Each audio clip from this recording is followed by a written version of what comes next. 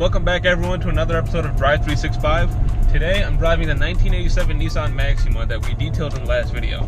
If you haven't seen it already, go ahead and check it out. It's basically a video of us detailing this car from bottom up, inside out, just because it's been horribly neglected for the past 2 years.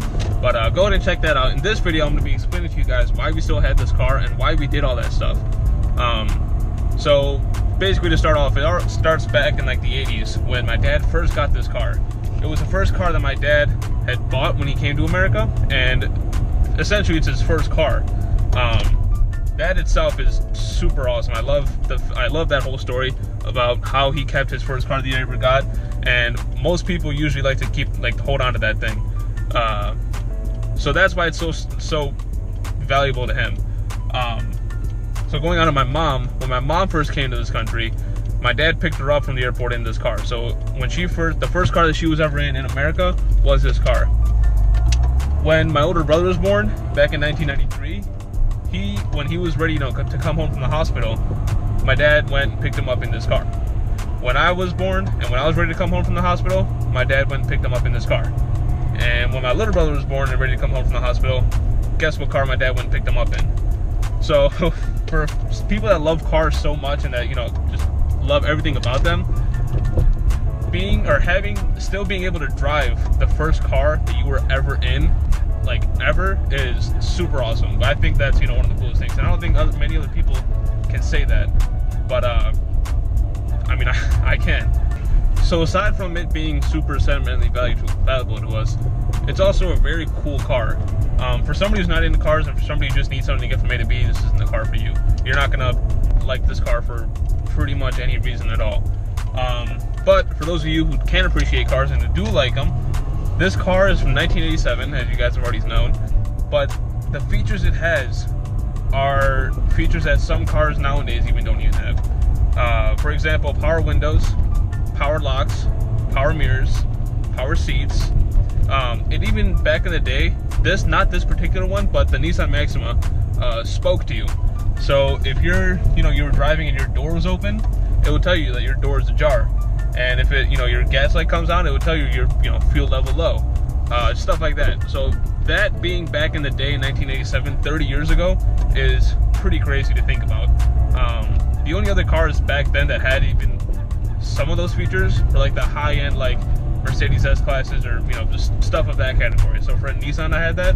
It's pretty crazy, pretty I guess groundbreaking for them. So some future plans that we have for this car. Right away, it's obviously going to need a new battery because you guys have seen it's died like 3 or 4 times on us. And actually, just before I was making this video, it died, so I had to jump it. But definitely needs a new battery, right away. The oil in it is still, 2 years ago, and you're supposed to change it at least once a year, so that obviously needs to be done. Spark plugs need to be done. Tires, when we brought it out, are a little bit dry rotted just because it's been sitting for so long. But after we filled some air back in them, they seem okay, but still, those are probably something that we should look into. And those are things that would need to be done fairly soon to be able to drive this car on a regular basis. But some things that we have in mind for long term are to get it looking cosmetically, back to the way it was. And for that, we're gonna need pretty much a new paint job all the way around, because we got a paint job on this car about 10-ish years ago, not exactly sure when, but that, in being in Ohio, it's definitely started to bubble up in some spots.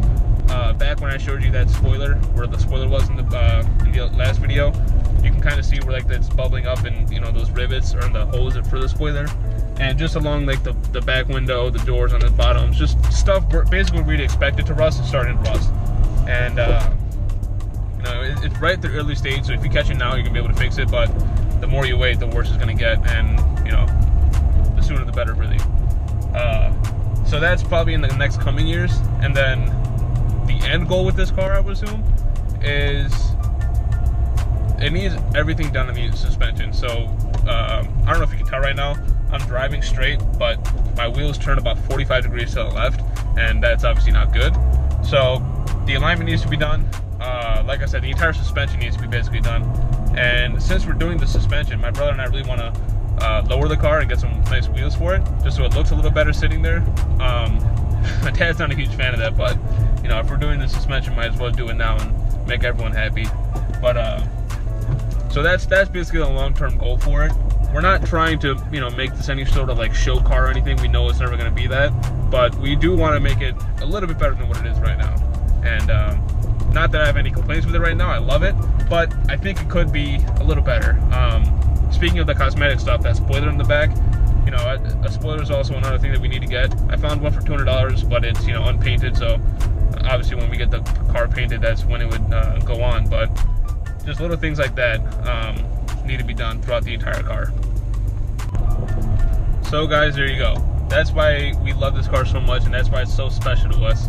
It was basically everyone's first car in the family, and I do not see this car going anywhere ever, pretty much. So if you guys like that, if you guys like this whole video, go ahead and give it a thumbs up, subscribe to the channel, and hit the bell notification button to be notified when we have some new videos coming out. And also leave a comment down below on what you think of the car, what you like about it, what you don't like about it, or even I want to hear what your guys' first car stories were. How you got them, where you got them, what kind of car it was, what you did with them, if you still have them or not. I'd love to hear all that stuff. So go ahead and leave a comment down below. Make sure you follow us on Instagram at _drive365_. Go ahead and message us on there if you guys have any cool stories like this. Anything. I just want to know what you guys thought and what you guys, you know, what your guys' first car stories were. So go ahead and do all that, and we'll see you guys in the next one.